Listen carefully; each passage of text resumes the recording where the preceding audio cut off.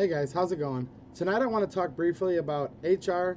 1585, otherwise known as the Violence Against Women Act, and why we must oppose it, and why all of us have to call our senators, write our senators, and do everything we can to inform our friends, our neighbors, our families that we need to call our senators and try to get this bill to where it's dead in the Senate and it will not pass. So basically, a little background information. In 1994, Joe Biden created the Violence Against Women Act program. And this sounds great. And it is great in theory. You know, violence against women. Nobody wants to have violence against women, right? I have some very, very important women in my life, obviously. My mother, my wife, my daughter, and others. So, on its surface, yeah, of course we want to protect women. Here's the problem. The version this year that passed the House. Now keep in mind, this is a bill that requires reauthorization. So every so often, they have to come back and repass this law. Well, instead of just protecting women, which, again, that's great, I'm all for that, what they've done is they've added some extra language to this bill. And people are actually calling it a poison pill. I'm going to call it a little bit of something different. I would call this more of a double entendre. Because what they're actually doing here with these new amendments and additions that have already passed the House, right, is they're actually changing this now where this is no longer protecting women. This is actually an anti-gun bill. This is a bill designed specifically now with the amendments that are added to it that would have the full force of law, mind you, to not only take away Second Amendment rights from many law-abiding people, but it's also going to make women more subject to violence. Because don't forget, it's not just males that own guns. It's not just people that look like me that own guns. There's all kinds of people that own guns. Specifically women. More and more women every year are relying on carrying a gun, whether with a concealed carry permit, constitutional carry, in the home or otherwise. So when they're restricting the right to keep and bear arms, just remember, the Second Amendment belongs to everybody, including women. So they're actually kind of changing the meaning. They're still going to have the fancy title that this is the Violence Against Women Act. Great, but they're actually going to leave women, who are some of our most vulnerable people, they're going to leave them unprotected without the right to keep and bear arms. So here's what they did. Basically, as you guys know, there's already a long list of classes of prohibited people that are not allowed to purchase or own a firearm. And there's currently about 11 of them. And here's what they're looking to do with this new proposed law, this new bill that's gone, again, through the House of Representatives. The only thing stopping it is the Senate. And they basically added that the latest thing, now one of the things, let me back up, that makes you a prohibited person is if you're convicted of a misdemeanor crime of domestic violence, or if you're subject to a restraining order for domestic violence, harassment, or stalking, requiring a court hearing, finding the person restrained was a threat. Well, what they're going to add now is, right now the definition says that it has to be an intimate partner, right, before it's considered to be domestic. What they're going to include now is a dating partner or a former dating partner. Now, keep in mind, this includes crazy ex-girlfriend, right? And for the women out there, this includes that nasty, crazy boyfriend, right? That probably doesn't like you anymore because you broke up with them and maybe you broke their heart, right? That person now, if they have a restraining order against you, that's going to make you a prohibited class of person. Now, keep in mind, when people go to get restraining orders, these are usually ex parte hearings, meaning they're held kind of in a secret court, right? The defendant does not get to face their accuser.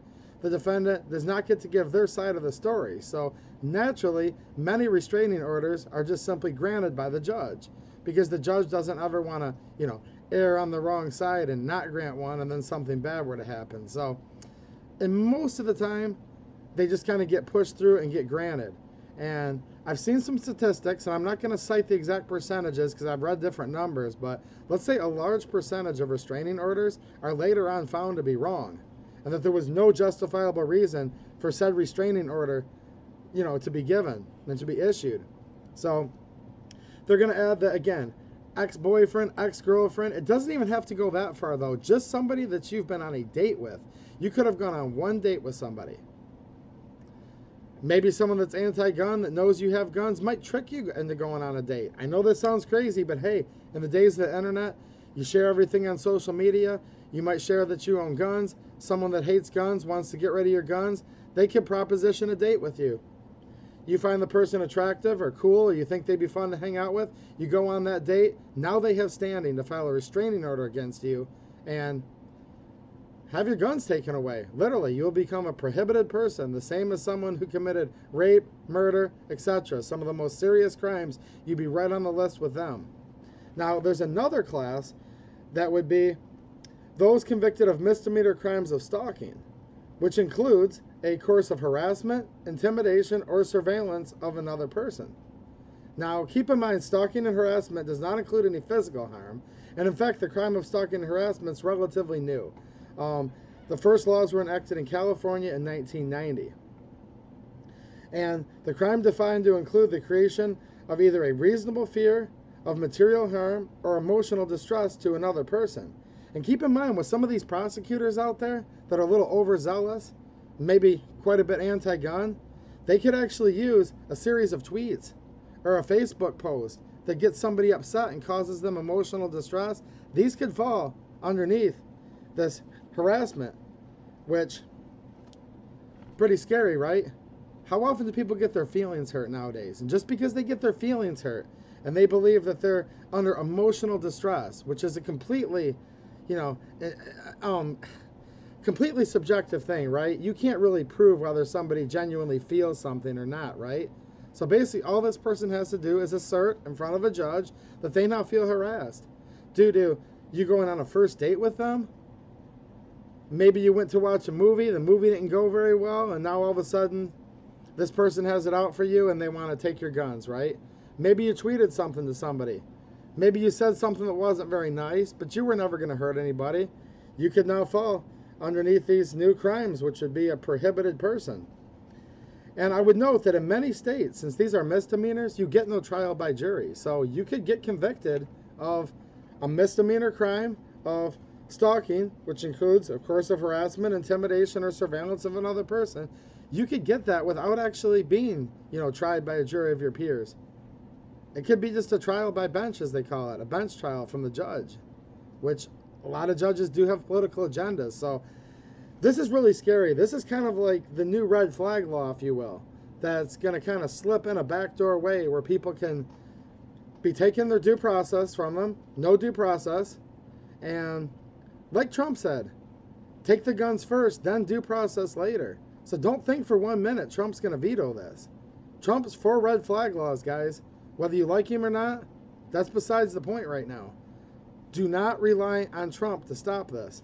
Now, you might think, well, there's a majority of Republican senators that'll probably shoot this down. I wouldn't be so sure.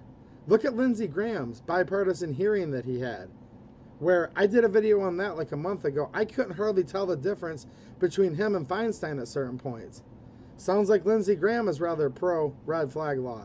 I would also note there's a couple senators up for re-election, and Dianne Feinstein is already trying to berate these Republican senators into looking like they don't care about women. They don't respect women's safety. They don't want to stop, violence against women. Specifically, I've been reading Joni Ernst of Iowa. She's running for re-election.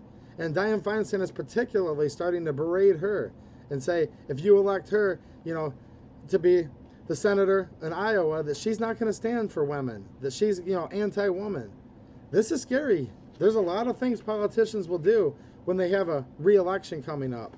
And this is another reiteration of red flag laws. This is making it now where, by the force of law, people can turn on one another. And not just turn on one another with their words like how people normally do. No, people can actually strip away one of your fundamental God-given rights that is affirmed, not created, but affirmed by the Second Amendment. This bill would also affect the Fourth Amendment, your Fifth Amendment rights, your 14th Amendment rights. And that's the latest wave of gun control lately, guys. And when this bill says course of harassment, intimidation, or surveillance of another person, does that apply to the federal government? Because I think we all know that they surveil all of us. All of us are under surveillance. I'm under surveillance, and you are for watching this too. Harassment, intimidation. Remember the IRS, what they were doing to conservative groups and others? Is this going to prevent the federal government from buying guns? Are they going to be prohibited people? Of course they aren't.